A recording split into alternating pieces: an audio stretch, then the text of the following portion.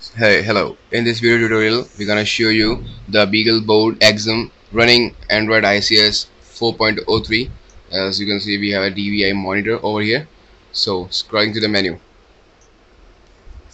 these are the multiple screens as we're gonna see, and it is the menu over here. Okay, so first we're gonna see the settings and the the Android version, and so we're gonna have a look. It's running an Android version 4.0.03 on the Linux kernel 2.6.37, on which I have to compile the Linux kernel. Okay, so other things like the videos and the 3D things we're gonna see. That's the Aerobot Performance App Launcher, and we're gonna see some 3D applications running with the help of OpenGL. Okay, so here we're gonna see it's in custom application made with the help of OpenGL running over here, and other things like this. It's all other just simple OpenGL applications, and other things like the videos. We're gonna just move to the video section in gallery. Yes, so it's a bit slow, however the performance is not so up to the mark.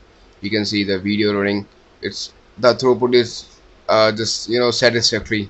We're gonna play the video over here. Play it. Okay,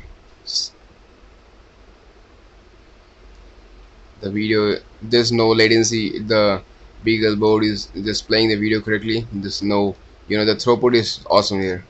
But oh yes, as you can see, this we're gonna be back from the video section. So moving on to the next part, we're gonna see the browser over here, the net connection. That is, the net connection is accessed by the DHCP by the router. So the net connection, as you can see, the properties, the Ethernet is on, and we can see the browser over here. It's the browser. Yes, it's running the internet. It's finally working.